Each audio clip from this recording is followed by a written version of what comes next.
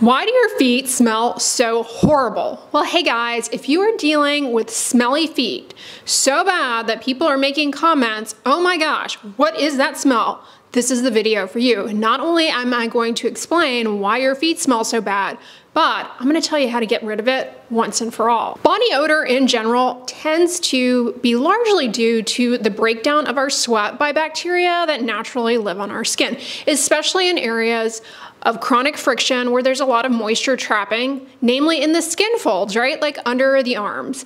But it's not uncommon for people's feet to smell a little funky from time to time. And yes, that largely can be just the result of the breakdown of sweat from your feet, because there are a lot of sweat glands down there, by the bacteria that normally live there. But some people will experience a bout of malodorous feet where the odor is so strong, so off-putting, that it's above and beyond just simple funky foot smell from time to time. And that is a condition called pitted keratolysis. In contrast to most types of odor, which again are due to the breakdown of sweat by bacteria that naturally live on your skin, this is actually a bacterial infection of the skin of the feet.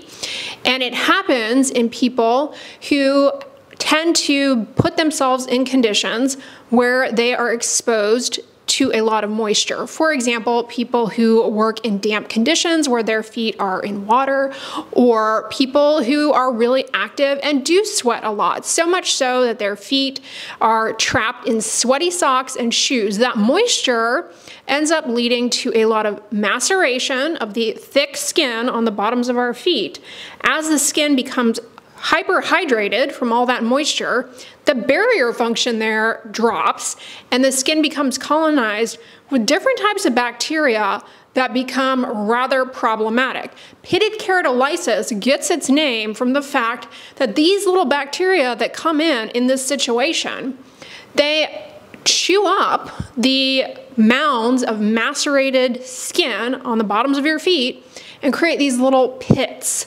The pits may not be obvious to you, but if you get your feet wet, they become a lot more noticeable. The skin on the feet that is most affected by this tends to be the weight-bearing areas, like your heels, the balls of your feet. Corynebacteria and Chytococcus sedentarius, for example, are common types of bacteria that cause this, but there are a few others. These bacteria, they thrive in moist, humid conditions. That is why this tends to occur on the feet in people who have various risk factors for a lot of moisture by their feet. But why the heck does this bacterial infection smell so foul, you might be wondering? Well, the bacteria, they make these enzymes that again chew up the stratum corneum, which again is quite thick on the bottoms of your feet. They chew it up, and as they do that, it releases these sulfur compounds that smell quite strong. So there you have it. That is what is leading to the odor. It's not the breakdown of sweat by bacteria, but rather the breakdown of stratum corneum keratin protein by bacteria that are not supposed to be there in the first place. They got there, they became comfortable there from all of the moisture. Pitted keratolysis can happen in anyone at any age, but it is definitely a lot more common in men compared to women. It commonly affects athletes and people whose occupation requires them to stand for a prolonged period of time, particularly in maybe hot, humid conditions. Maybe your feet are exposed to water from time to time, or people who have to wear rubber boots or vinyl shoes. People who wear shoes that are poorly fitted, that cause a lot of friction. That friction and trapping of sweat impairs the barrier there, and that can create a favorable environment. People who have poor foot hygiene, like maybe they neglect to wash their socks. Having diabetes and or obesity is also a risk factor for developing pitted keratolysis. And sometimes the little pits can be surrounded by this brownish discoloration, so it makes the feet almost look dirty. And the feet can be very slimy. For the most part, there are no associated symptoms other than, of course, your quality of life being impacted by the odor. But for some people, it can be very itchy and it can sometimes even be painful. A subset of people will also have other bacterial skin infections. So when you see your doctor, they should examine other body surfaces. For example, the bacteria that can cause this can also take up shop in your skin folds. So if you're somebody who works in a really hot, humid, sweaty climate, you may also be getting little skin infections under the arms called erythrasma. It's a bacterial infection that happens in the skin folds. And you may also develop a bacterial infection on the hairs under your arm or in the groin, the pubic area. It's called trichomycosis axillaris. You get these little nodules on the hair shafts. Depending on the bacteria that causes this, sometimes if we take a special lamp called a Woods lamp and look at the feet, they may fluoresce coral red, but that is not 100% guarantee. All right, so if you have it, how the heck do you get rid of it? Getting rid of it, treating it, is something that requires a twofold approach. First, treating the bacteria and getting them to go away. And second, treating the associated risk factors. So the good news is the bacteria are pretty easy to get rid of. A prescription topical antibiotic such as clindamycin or erythromycin can be helpful, as can benzoyl peroxide, which you can buy over the counter without a prescription. In some cases, benzoyl peroxide plus one of these prescription antibiotics may be necessary. But generally speaking, these bacteria are pretty easy to get rid of with these treatments. The nice thing about benzoyl peroxide though is that not only is it antibacterial, but it also has some keratolytic properties, meaning it will help dissolve some of that macerated, impaired skin and kind of help to smooth things out, making it less favorable for the bacteria to reside. But you can't just treat the bacteria, you have to also treat the root cause, the risk factors that create a favorable environment. So here are some tips if you deal with this. Avoid prolonged use of occlusive footwear. Make sure that you change out of sweaty socks. Make sure after you remove your socks, you wash them. 60 degrees Celsius, water plus soap to kill associated bacteria. Wear proper fitting shoes. Wearing shoes that don't fit you right, that are not supportive, that cause a lot of friction, lead to more maceration and a cascade of events that can trigger recurrences.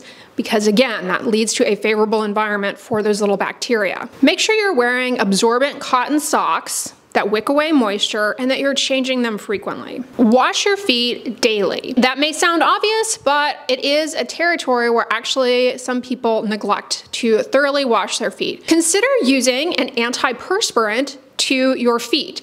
Antiperspirants contain aluminum, which helps to reduce the outflow of sweat. Remember, excessive sweating leads to maceration and moisture, which are favorable for those bacteria to come back. And you may be wondering, should I just take my regular antiperspirant that I use under my arms and rub it on my feet? In this case, I would say no, because you don't want to, accidentally transfer those bacteria from your feet under your arms. You could get, well, erythrasma. But they do make antiperspirant lotions that are for the palms and soles. I'm not sponsored by this company, but I personally have tried and used the product myself. I get it on Amazon. It's called Sweat Block. Now, it feels a little strange going on, almost kind of like sticky, kind of a chalky sensation, but it's pretty effective. I have found that it really can help cut down on the outflow of sweat.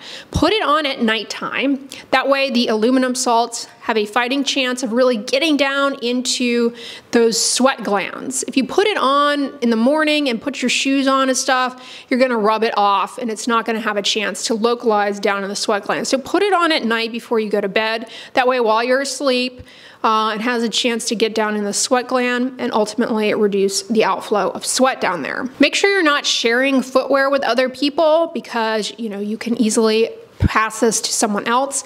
Now, for those of you who struggle with hyperhidrosis, that's the medical term for excessive sweating, you may want to see a board-certified dermatologist for treatment of your hyperhidrosis. Various treatments can be pursued, such as, well, topical antiperspirants, which we already touched on. Anyone can use those if they just happen to have sweaty feet. Also, a medication that can reduce sweat output called glycopyrrolate or oxybutynin. These are anticholinergics.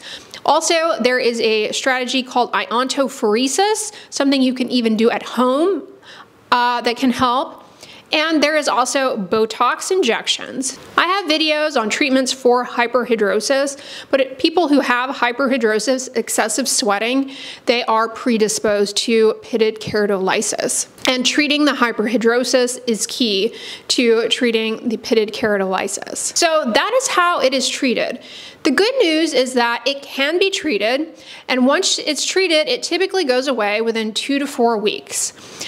If you do not treat it, however, it can persist for years and years. It can get worse.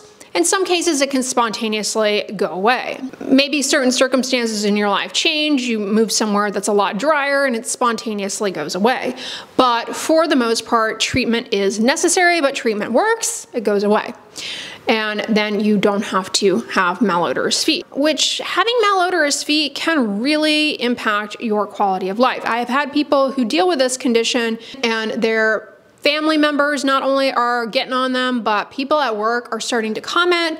Yeah, I mean, that really is stressful to go through. So I really hope this video was helpful to you, especially since we are coming upon the hotter, sweatier months. It's already here in Houston. It never really leaves, to be honest. But anyway, if this video was of use to you, give it a thumbs up, share it with your friends, and as always, don't forget, sunscreen and subscribe. I'll talk to you guys tomorrow. Bye.